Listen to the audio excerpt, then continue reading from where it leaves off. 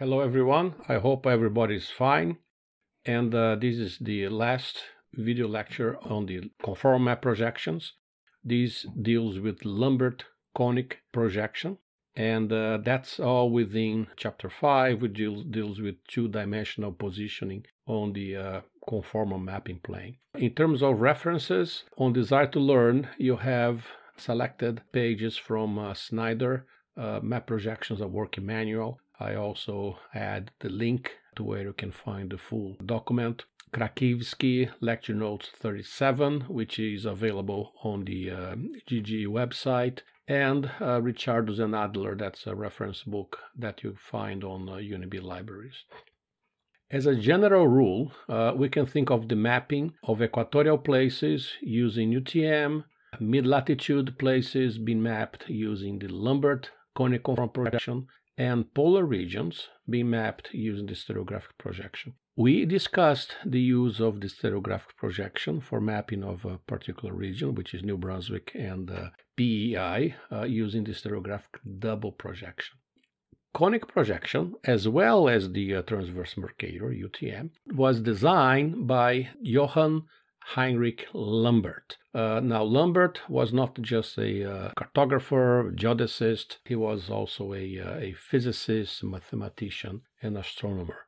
So back in 1772, which is basically the same year when he invented the transverse Mercator, he came up with the idea of a conformal projection using a cone, and this projection was later on used heavily in the US, and it is the basis of the state-based map series, which is the mapping of each one of the US states, either using the UTM or the Lambert Conformal Conic.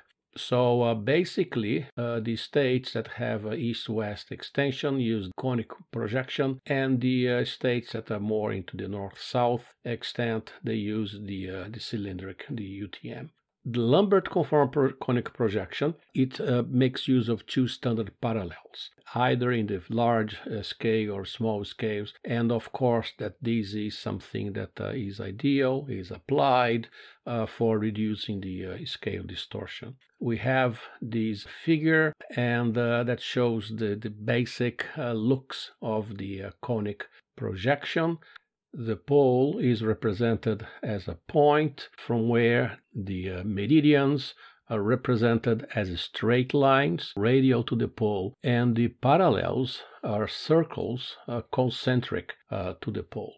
This figure now shows the effect of the two standard parallels. We have here the continental US, and we can see clearly the standard parallels. They obviously have no distortion, so 0% distortion, K equals to 1. We have this region of a decrease of scale between the standard parallels, and outside the standard parallels, we have an increase in scale. And you can see that the scale increases much faster outside of the standard parallels. Conic projections can be generally built using polar coordinates, which must be calculated after locations chosen, usually off the final map. That's going to be basically the pole, and we're going to have the circular arcs, which represent the parallels of latitude, and the meridians of longitude will be represented as straight lines radiating from the center, and they're going to be spaced from each other at an angle that is equal to the product of the cone constant times the difference in longitude. Let us look at the main characteristics of the Lambert Conformal Conic projection. It is, of course, conic, it's conformal. The parallels are unequally spaced arcs of concentric circles, more closely spaced near the center of the map.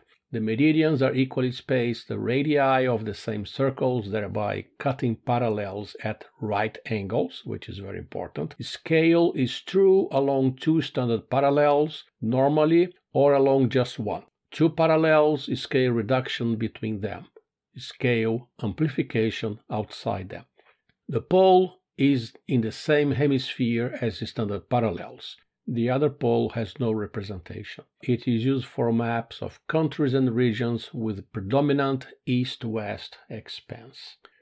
This figure shows the general geometry of a conic projection and the definition of a grid coordinate system. The projection center is the pole. Meridians are straight lines radial to the pole, and parallels are curved lines concentric to the pole. We want to determine the coordinates of point P. We can do that by using polar coordinates from the pole, angle theta, and distance rho. Angle theta is the product of the longitude with the cone constant. The grid coordinates x and y can be determined if we define an origin of the Cartesian coordinate system with coordinates x sub 0 and y sub 0, defining a system of false coordinates. The distance between the origin of the Cartesian coordinate system and the pole is represented by rho sub 0. The grid coordinates can then be determined as a function of the angle theta, rho sub 0, and the angular values of latitude and longitude. In the next slides, I present the equations, the mapping equations for the sphere and for the ellipsoid. The basic equations, they look the same. The component x equals to the product of rho times the sine of theta, and the component y equals to rho sub 0 minus the product of rho cosine theta. The question now is the computation of the other elements, and they are all given in there. To call the attention, the element n, the constant n, is the so-called constant of the cone. Now we have the inverse equations. In the next slide, we have the equations for the ellipsoid, and we have to realize that we have also the subscripts 1 and 2. They correspond to the two standard parallels.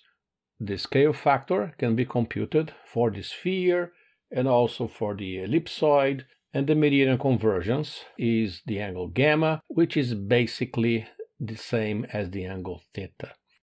To finalize, let's look at linear distortions as represented by the Tissot indicatrix. We can clearly see here the two standard parallels. One, it's a little bit north of New Brunswick in Labrador. The other one is close to the equator.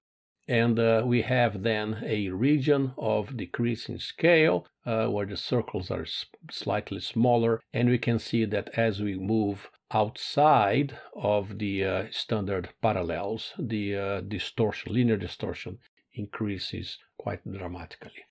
So that's it. The next video classes, video lectures will be on system of heights. So talk to you later. Bye.